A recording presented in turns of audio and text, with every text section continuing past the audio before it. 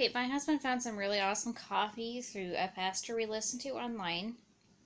And it's called Out of the Gray Coffee. They are out of Franklin and Erie, Pennsylvania. They're custom roastery, and they also have a coffee shop, the website says. And one of the reasons that we really love it is they use Bible verses and all their stuff, so that's pretty awesome. There's not too many companies that do that anymore. They're organic coffee. They have coffee from all over the world and the States. And you can customize your own coffee flavors. How great is that?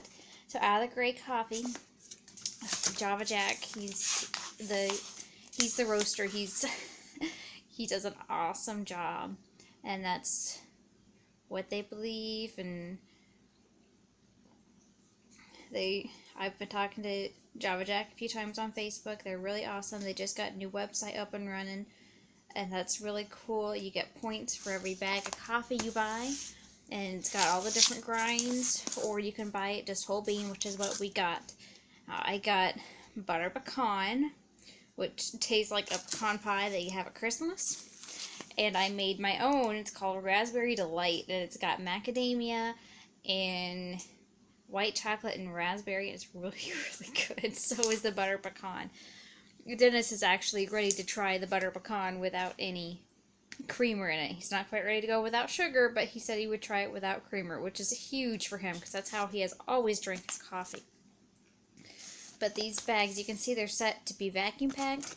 He stuffed these bags full of the beans. I mean, absolutely stuffed. There wasn't any room for the vacuum packing to be done at all. This is after 2 cups. You can see it's just stuffed in there.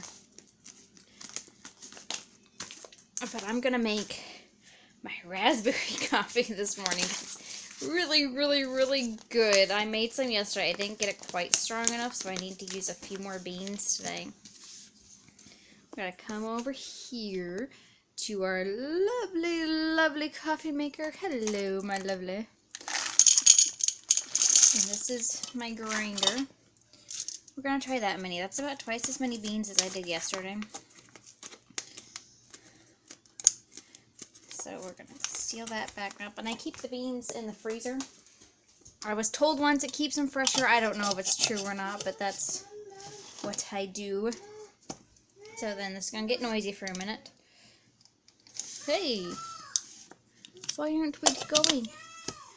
Grace, be nice.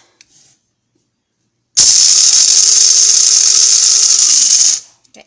I learned also on the website that coffee makers with the cone filters, like mine does, there we go.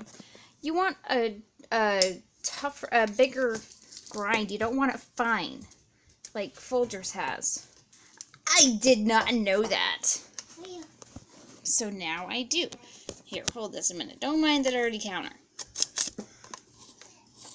Okay. So, now we've got our coffee. Y'all need some smell-o-vision, seriously. We've got the coffee grind. I've got my water set to my travel mug. Got the travel mug on there. This is one of the reasons I really, really love this coffee maker. I can do cups. Just cups of coffee. Then we set it to travel mug, and it did come with its own, but I like these because they're spill proof. My stepmom-in-law bought these for us, and I absolutely love them. So now we just let it go, and that is our coffee. It's going to smell really yummy when it's done.